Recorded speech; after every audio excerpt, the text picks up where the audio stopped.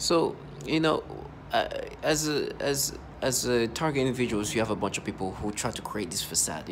I was going outside and I see one of my neighbors going in the elevator with me. They play like there's this like agents, and they're looking out for the I'm a threat to the community, and they have to keep an eye on me. And it's just all facade, right? They don't even need to be like literally following me. This technology can manipulate your brain and do all that. So this guy just comes out. Well, as I throw the trash away, he just stands away and made himself obvious to be on the phone and talking to somebody. He's like, yeah, he's there.